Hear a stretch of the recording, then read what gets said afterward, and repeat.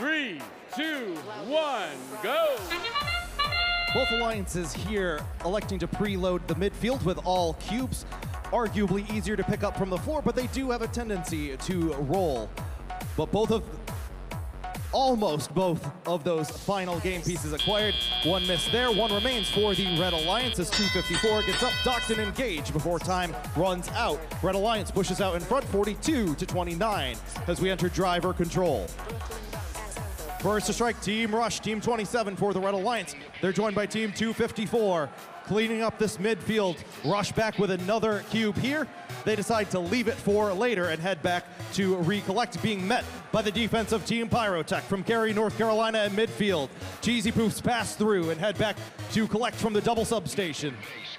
22-20 Blue Twilight doing work here for the Blue Alliance, using that drive base to push a cube into the hybrid node for the 2-point score, and then navigates around their community where they find another cube here for the Blue Alliance. As 1481, the Riveters pop one up top for the 5-point score.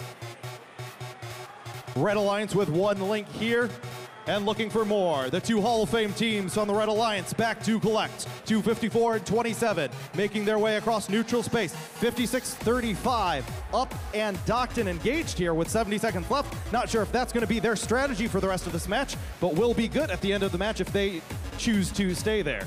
60 seconds left in play. The scoreline is 89-62. Both alliances getting 2 of the 6 links they need without cooperation unlocked just yet. And once again, these two red scoring machines back in their community. Top row filled up for red.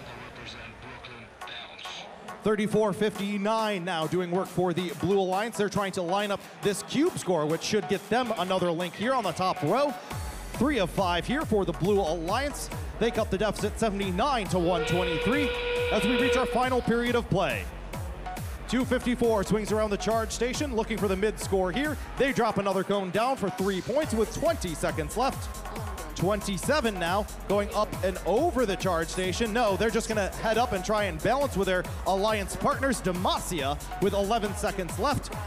254 drops one off, and they will bring their forks down here on the far side of the field and lift up from the side. If they can hold it for 2 more seconds, they will be docked and engaged here as time expires. 167-121. Despite the loss, Blue does get 1 ranking point here. 28 charge station points for the activation bonus, but Red getting all 4 here, and all 3 of those teams moving up in the rankings. Notably, 254 moving up from 15th.